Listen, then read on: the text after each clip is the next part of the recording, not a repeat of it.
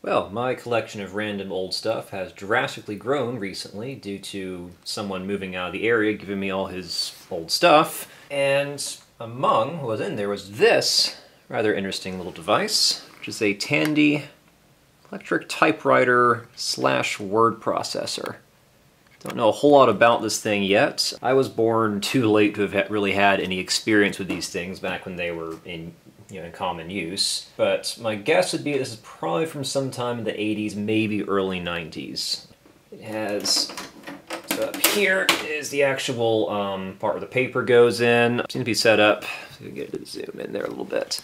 So yeah, up here it's pretty similar to a normal typewriter. Seems to be one sheet at a time rather than a continuous roll. This is completely filthy up here. It needs to be cleaned out before I do anything with it. And then opens up right here. Keyboard is actually pretty nice.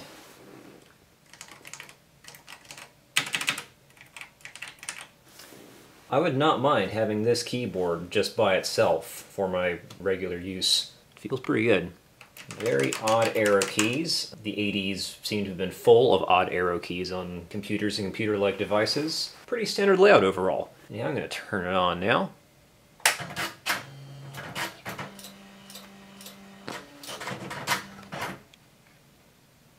feel like you make a beat out of that startup noise there. Okay, getting the camera to focus on this screen is very difficult, but it should all be visible here now.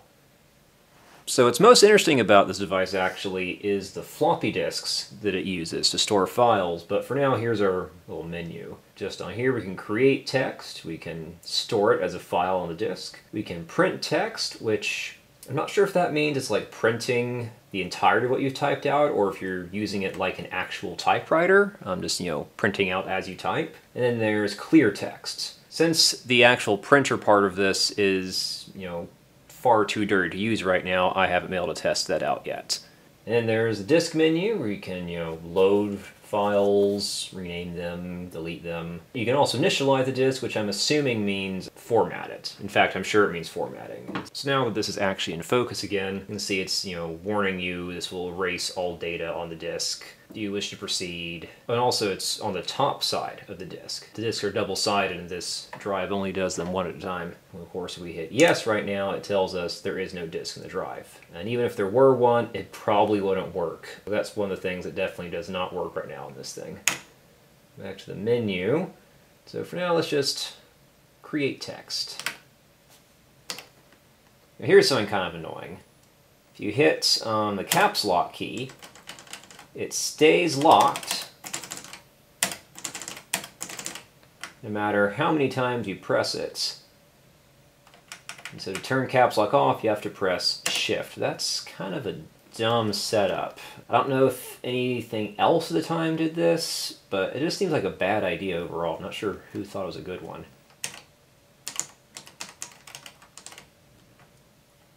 Oh yes, a typewriter.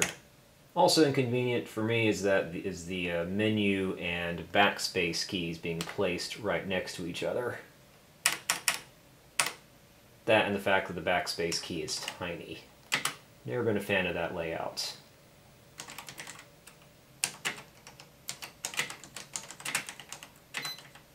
Oh yep, and then it beeps when you get close to the end of your space there. Which is something that I'm used to seeing on, other word processing programs for like the Commodore 64, for example, and also, of course, real typewriters will ding quite often when you get close to the end. And now here's something that I was mildly impressed by. It actually takes the entire word down to the next line. So the only other word processing experience that I have on old stuff like this is on the Commodore 64, and literally none of the programs for that thing that I've tried so far will do this. They will either just keep going off the edge of the screen if you keep typing, or they will, just kind of split the word in half and carry on the next line. So this is nice. It's a purpose-made word processor, so I guess it makes sense for it to have stuff that cheap Commodore software wouldn't.